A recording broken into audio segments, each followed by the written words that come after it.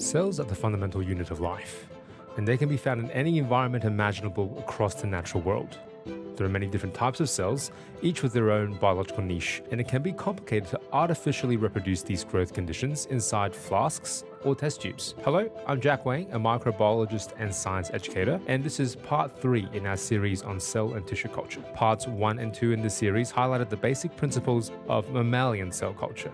You can find the links in the description below. And in part 3, we will walk you through bacterial cell culture, as well as cell counting assays that can be used for different cell types. Compared to their eukaryotic counterparts, bacterial cells have much greater metabolic diversity, which allows them to grow in different conditions at a much faster rate. In the laboratory, we can culture bacteria using a variety of different nutrient media, which can be liquid broth as well as solid agar. Solid agar allows us to visualize individual bacterial colonies, which has clear benefits for estimating cell concentration. Nutrient media for bacterial cultures is usually much cheaper than media for mammalian cell culture. Depending on the cell type you're comparing, it can be up to 100 times cheaper to grow an equivalent concentration of bacterial cells compared to mammalian cells. Just like mammalian cells are stored long-term at minus 80 degrees Celsius, bacterial cells can be frozen down as well. This process is not healthy for the cells though, as the liquid medium will form ice crystals that can puncture the cell membranes as it freezes. Chemical cryoprotectants can raise the freezing point of the liquid to slow down the overall freezing process and be gentler on the cells.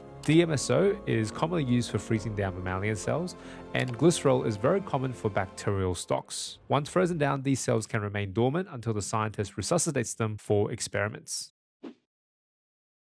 You saw in parts 1 and 2 that we always try to work with mammalian cells in a tissue culture hood with laminar airflow. The same can be said for bacterial cells, especially if they are rare strains or genetic mutants that you have just isolated. They are prone to infection and contamination from other bacteria, viruses, or fungi just like mammalian cells, but they are not quite as vulnerable. Your mileage may vary, but it is common to work with bacterial cultures around a Bunsen burner flame rather than in a tissue culture hood exclusively all the time. Here we're working with E. coli from an existing flask growing in liquid broth culture. The idea is to take a small volume from this flask and subculture it into a new flask with fresh media, just like we saw with mammalian cells. This allows the bacterial cells to continue growing and dividing in the presence of new nutrients that were otherwise depleted in the old flask. Use one pre-sterilized pipette tip to transfer the liquid between the flasks.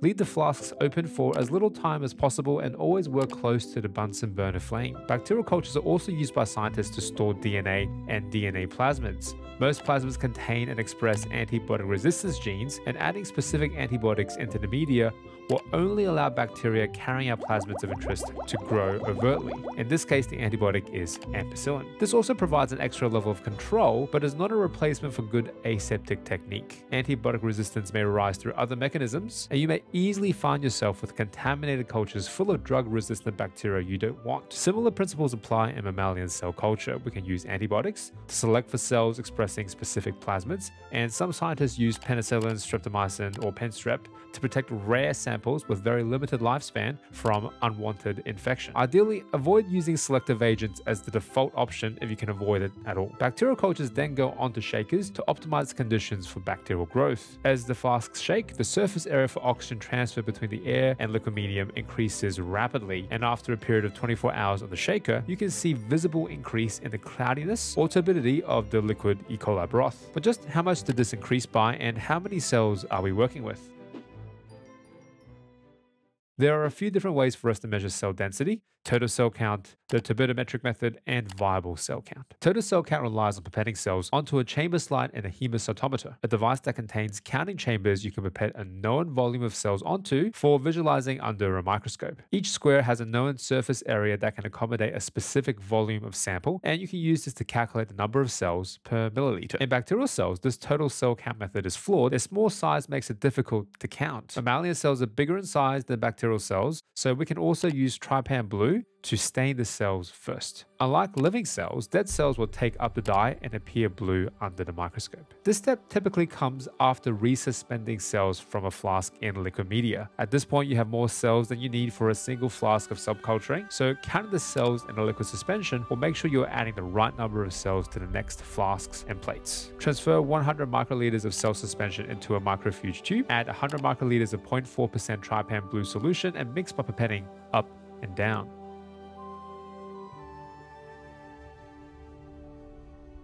A hemocytometer provides standardized viewing areas in the form of counting chambers that you can pipette cells onto. After cleaning with 70% ethanol, slide a cover slip over the chamber and gently pipette 10 microliters of your trypan blue stained cell suspension into the gap between the cover slip and the chamber. When looking at this under the microscope, you can see that the grid of the counting chamber is divided into 9 squares. Each square has the same dimensions and contain a volume of 10 to the power of -4 milliliters. We can count the number of live, white, and dead blue cells in each square to estimate the cell concentration per mil in the suspension. First, let's calculate the percentage of viable cells. Divide the number of live cells by the total cell count, then multiply by 100. Next, let's calculate the number of viable cells per square.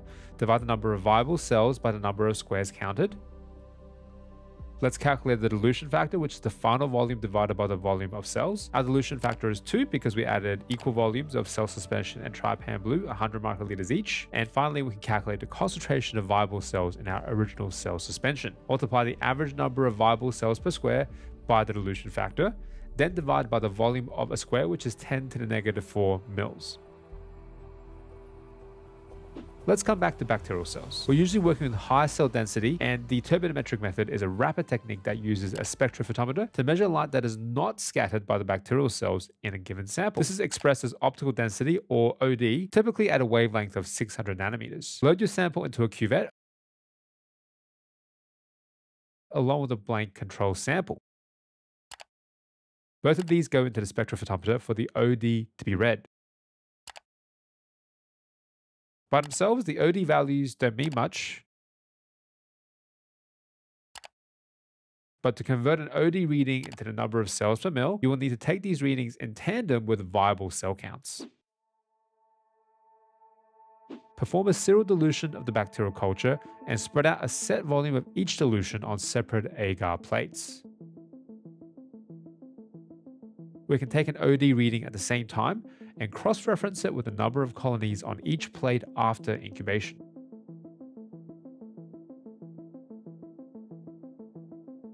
We can only accurately count plates that have fewer than 300 colonies, but if you count enough plates, enough replicates, you can establish a standard curve converting OD to cells per mil for that particular bacterial strain with its specific growth rate in that nutrient media. Of course, cell growth could take a while to get started and slow down as the cell numbers increase and nutrients are depleted. You then can interpolate using a straight line function.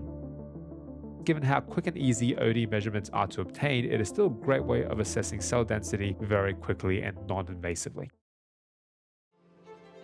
This concludes part 3 of our series on cell and tissue culture, and in these videos we covered resuscitating frozen cell stocks, subculturing cells, how the principles of aseptic techniques apply, and cell counting assays that allow you to carefully control your cell culture work. If you haven't seen parts 1 and 2 yet, you can find the links below. This is the Biolab Collective.